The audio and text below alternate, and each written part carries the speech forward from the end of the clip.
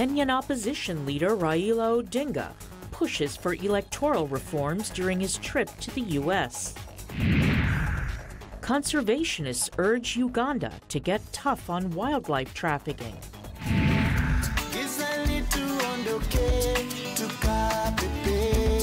And in our Music Maker segment, Kenyan artist Webby. Africa 54 starts right now.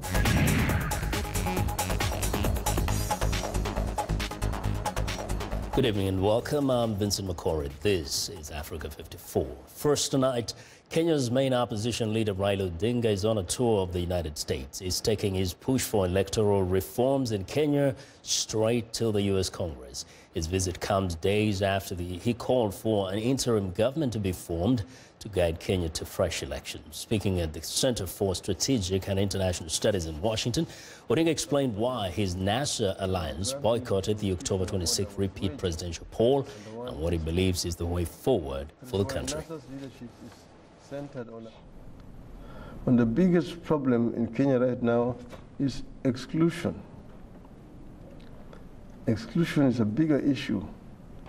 And when you see people begin to talk about secession or wanting out of Project Kenya, it basically tells you that something is seriously wrong with Kenya that must be addressed and before the country tears apart. Well, Mr. Odinga warned of the consequences of a divided Kenya, saying he worries the country might disintegrate.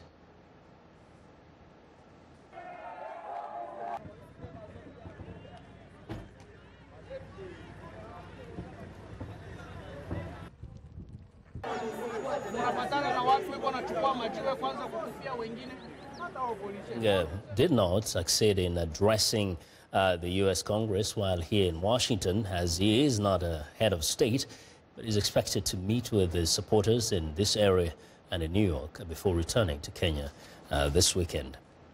Well, 18 people, including a provincial lawmaker, went on trial in eastern Congo on Thursday for the rapes of dozens of children. That's according to activists. At least 46 children, some as young as 18 months old, were raped near the village of Kavumu between 2013 and 2016, sparking an international outcry and criticism of Democratic Republic of Congo's government for its slow response.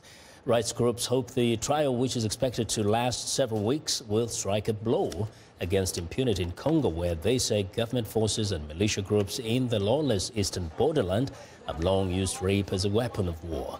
The trial opened in a military court in Kavumu, with the defendants facing charges of rape, murder, and organization of an armed group. Experts say Congo has made some progress in combating sexual violence, and several high-profile militia and army commanders have been successfully prosecuted in recent years. But the problem remains. Now to West Africa, police in Nigeria's southern Delta state said they killed one suspect and arrested two others accused of involvement in the kidnapping last month of 4 Britons. 3 of the British hostages who were taken by gunmen on October the 13th were released earlier this week after negotiations. But a 4th, Ian Square, was killed.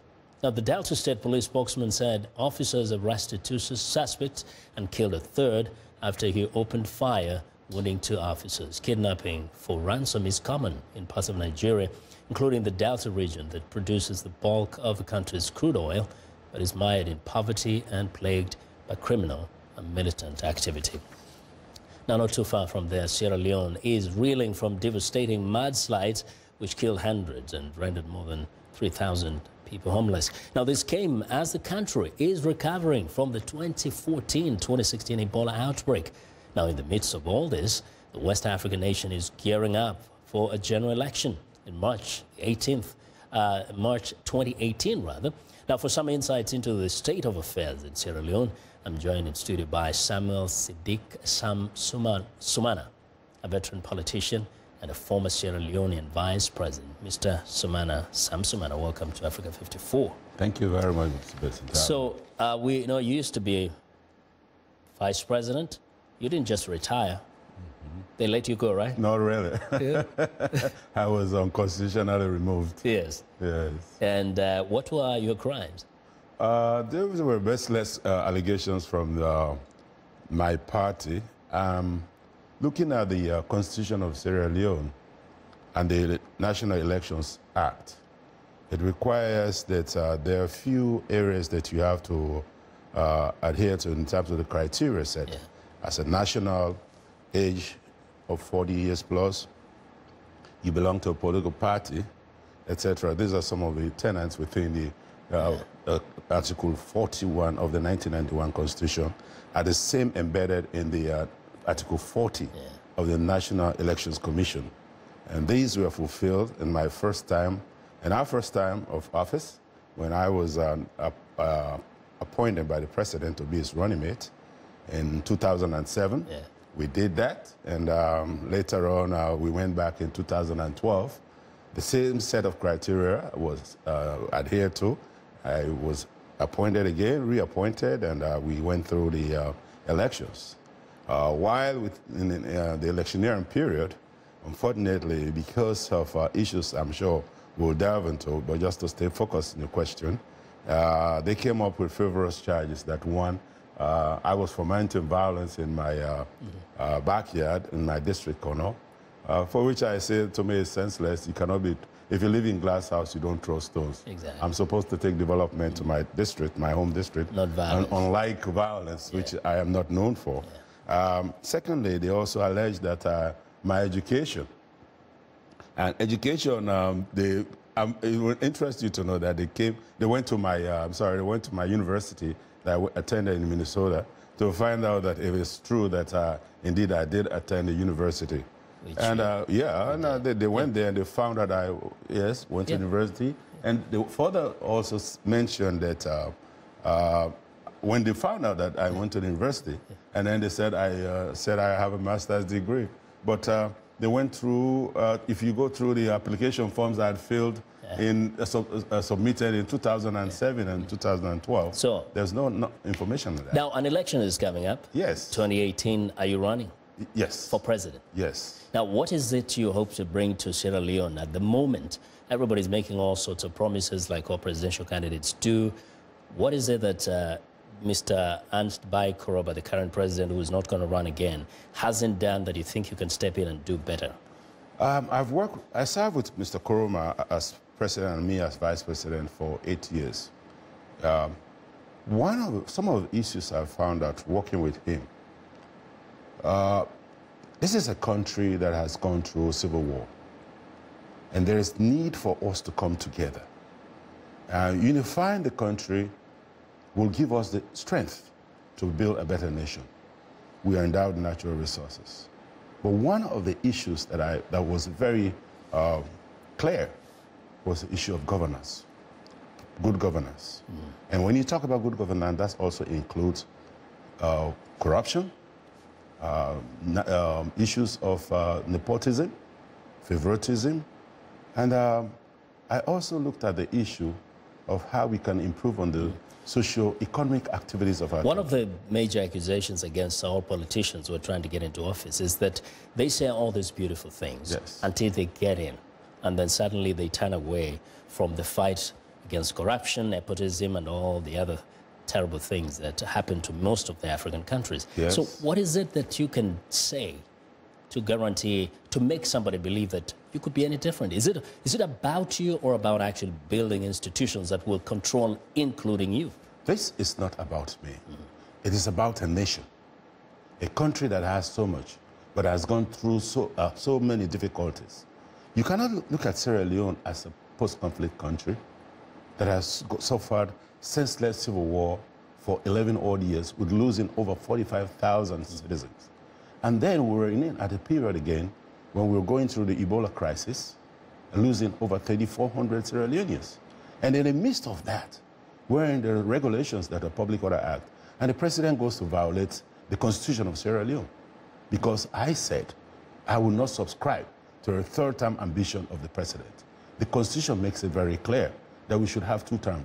We were blessed as president, vice president, to be leaders for a country for 10 years. They gave us a mandate.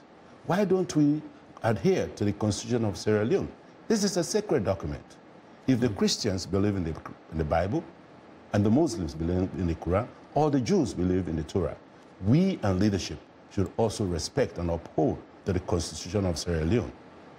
And indeed... So if you mention that what I can do different, it's because I identified working with Koroma in the APC. I am second generation the APC party, but I realized that even when the SLPP was in governance, the Sierra Leone People's Party, I was offered ministerial positions twice. I turned it down because I did not believe in them. Yeah. And now, Koroma, I work with Koroma with the idea that I'm coming to work with somebody that we can develop our country. You know, we'll be watching you. I hope you win. You bet. And we'll come after you and ask you if you did your job. You bet. We appreciate so much you joining us today and sharing some of your thoughts with us. Thank you so much. I appreciate that. Appreciate it very much. Thank you. Well, that's Samuel Sidik Sumana, who is a veteran politician, the former vice president of Sierra Leone. Now, the White House Friday attempted to put to rest speculation that U.S. President Donald Trump might hold talks with Russian President Vladimir Putin on the sidelines of the Asian-Pacific Economic Summit in Vietnam. Now, the White House press secretary characterized any conversation the two leaders might have as being a brief chat. Sarah Sanders added that no formal talks are scheduled. A Kremlin aide had told Russian news agencies that Putin and Trump would meet Friday on the sidelines of the summit in Da Nang. Trump told reporters as he headed for the trip to Asia, he expects to meet with Putin to ask for his help in reining in North Korea's nuclear weapons development. Now, the leaders of the United States and China offered starkly contrasting views of the direction for the trade in Asia in separate speeches to regional business leaders on Friday. VOA White House Bureau Chief Steve Herman reports from Da Nang in Vietnam. Taking the stage at a meeting for top corporate executives of the Asia-Pacific region, U.S. President Donald Trump told the audience he is willing to make one-on-one trade deals with any country in the region. But he firmly rejected multinational deals, such as the 12-nation Trans-Pacific Partnership, which was quickly abandoned in the first days of his administration. I will make bilateral trade agreements with any Indo-Pacific nation that wants to be our partner and that will abide by the principles of fair and reciprocal trade. What we will no longer do is enter into large agreements that tie our hands, surrender our sovereignty, and make meaningful enforcement practically impossible. Trump lamented that in the past, when his country lowered market barriers, other countries did not open their markets to the United States. From now on, however, Trump warned, the United States will expect that our partners will faithfully follow the rules. We expect that markets will be open to an equal degree on both sides, and that private industry, not government planners, will direct investment. Chinese President Xi Jinping, whose country's rise has been driven greatly by large-scale government planning, immediately followed Trump on the stage in Da Nang. Xi embraced the multilateral concept, in particular calling for support for a free trade area of the Asia-Pacific, which would harmonize regional and bilateral economic pacts. China was left out of the TPP, which was led by the United States and Japan, and was meant in great part as a bulwark against China's strategic ambitions. Xi also termed globalization an irreversible trend, but said the world must work to make it more balanced and inclusive. At present, the progress toward economic globalization is experiencing headwind. One of the reasons is that it is not inclusive enough. There needs to be more effort to make sure that different countries and people from different walks of life can all enjoy the benefits of development, and that the beautiful view in the distance becomes reality. The competing views on display here by the leaders of the two largest economies and militaries leaves open the question of whether competing approaches will eventually lead to a clash between the United States and China, or they will find a way to peacefully coexist in the long term. Steve Herman, VOA News, Da Nang, Vietnam. What I want to know what you think about Africa 54 and the stories we cover. Join the conversation on Facebook.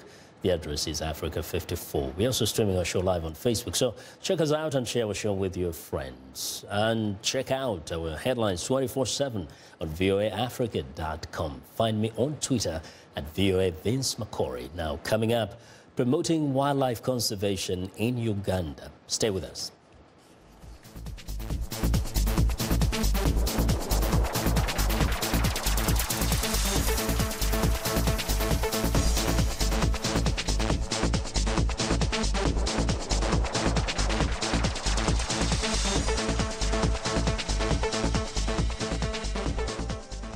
News and notes. This is Living Better. In response to the spiking numbers of deaths associated with the U.S. opioids crisis, in 2015, funeral home director Timothy Gardner added an English Springer Spaniel to services he offers near Buffalo, New York. After some time in training school, that dog, Charlotte, is now a full-time grief counselor. Instead of this institution called a funeral home, and people don't want to be here, so the dog makes it a little more interesting, a little more inviting, a little more welcoming. Therapy dogs are becoming more common in the United States, and Timothy Gardner says they are a natural for people in mourning. I think that comfort dogs should have started at a funeral home. Health experts say therapy dogs can help people to lower their stress and even blood pressure levels. The dogs typically undergo 12 weeks of training for their work with setters or individuals. I'm Martin Seacrest for VOA's Living Better.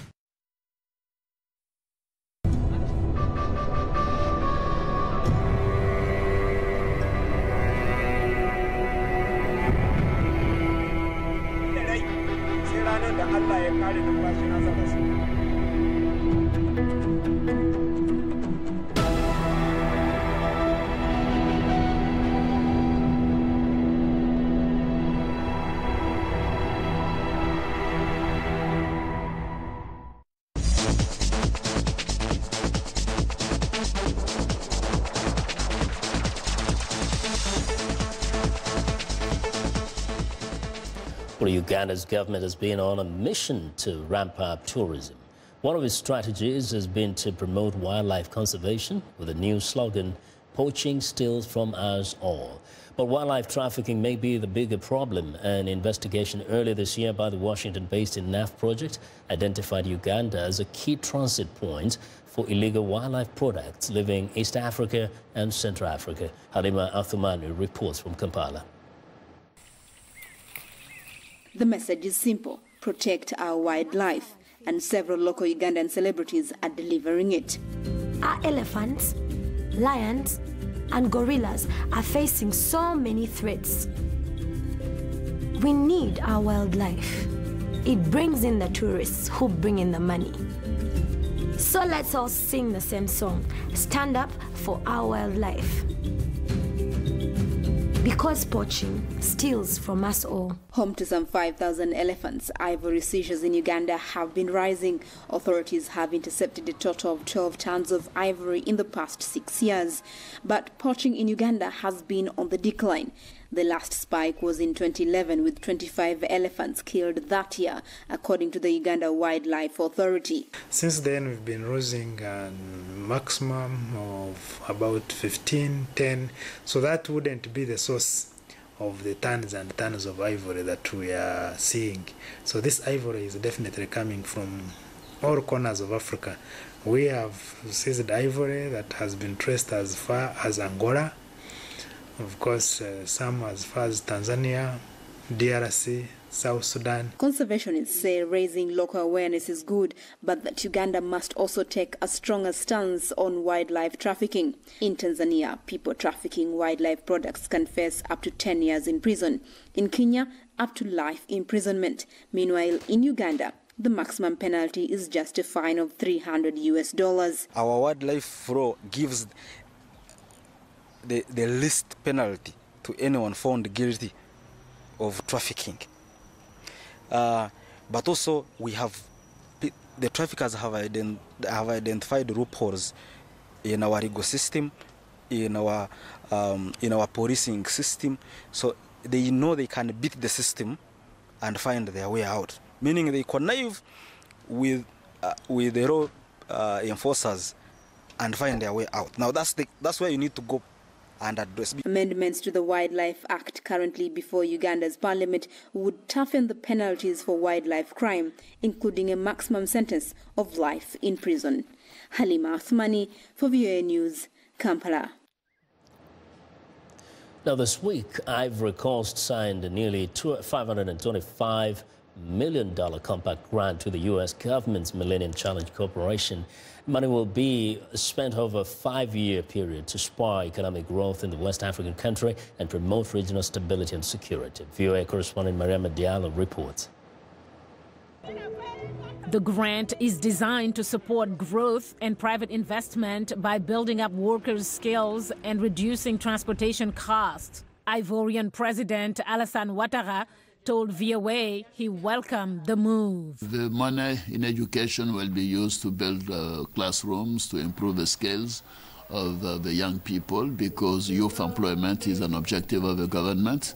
And on the transport side, it will be investment in the transport of Abidjan, because Abidjan is a city of 6 million people. It's congested, and so we need to find ways to make sure that we improve the fluidity of movement in Abidjan. In a signing ceremony at the U.S. State Department, Jonathan Nash, the Millennium Challenge Corporation's acting CEO, said a lack of training for workers has constrained the Ivorian economy. We'll focus on improving basic literacy and numeracy skills in secondary education, complemented by an innovative technical and vocational training model that is closely linked with the actual needs of the private sector.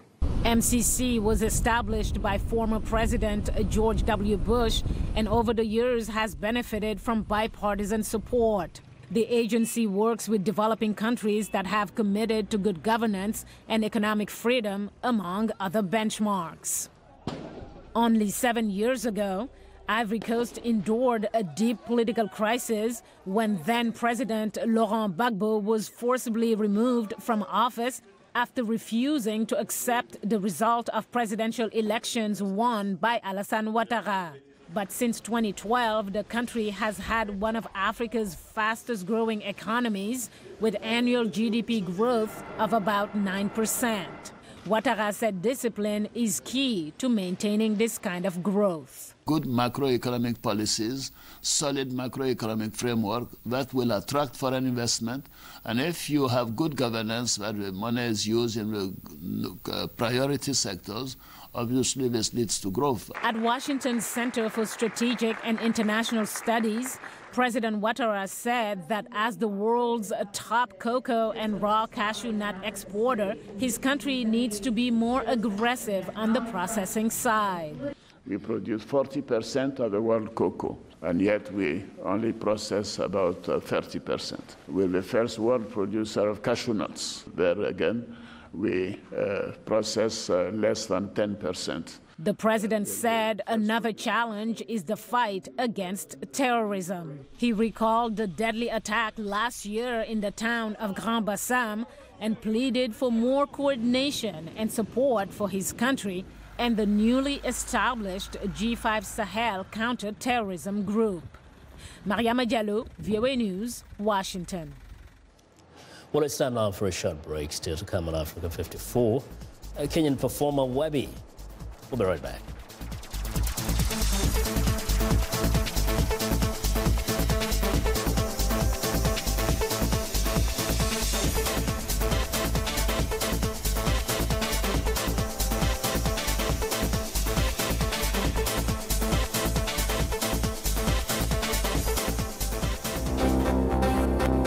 So this crisis can be seen in the hitherto unheard of phenomenon of mainstreaming Kenya's feeling so deeply excluded.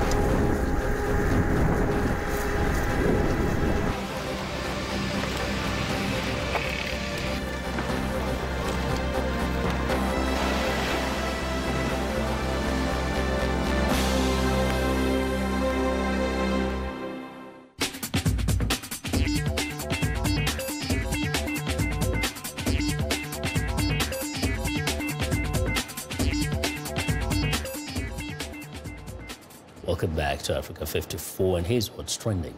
Christmas is coming, and children around the world are preparing their wish list for Santa. Now, at the Dream Toys event in London, Roaring Tyler the Tiger is a hit. The interactive toy responds to sound and motion commands. In many countries, the top-selling toy at the moment is the LOL Surprise. The tennis ball-sized toys contain tiny dolls which can be dressed and accessorized. They're part of the collectible trend, which is seeing enormous growth in 2017. Well, next up, commuters of the future could get some relief from congested roads if Uber's plans for flying taxis work out. At the Web Summit Tech event in Lisbon, Portugal, the ride-hailing service unveiled an artist's impression of the sleek, futuristic machine it hopes to start using for demonstration flights in 2020. Now, hoping commuters are still interested in moving on the ground is Swedish startup Unita. The crowd-funded company is aiming to launch an electric city car that is optimized for the high performance and agility in busy urban environments. Now, staying at the Lisbon Web Summit, a collection of startups are showing how tech can help care for our environment. Now, the company that produces this biofiltration unit believes the systems can be used on a large scale in the future. Meanwhile, a company featured a smartphone app that is basically a social network for forest fires. It measures and analyzes fire intensity, area dryness, and wind speed direction to give predictions and information to emergency services and others so they can act. And that is what is trending today. Well, we close our show today with the music of Kenyan artist Webby. Now, the song is New Day DJ format. From all of us here in Washington, have a good night.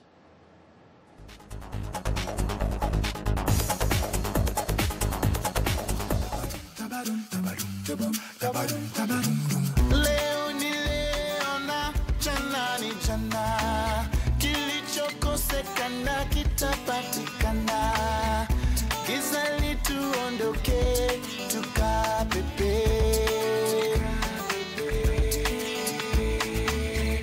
Kumekucha, amka kijana, weka jembe kwenye ardhi, panda panda, jasho likutete ukapepe.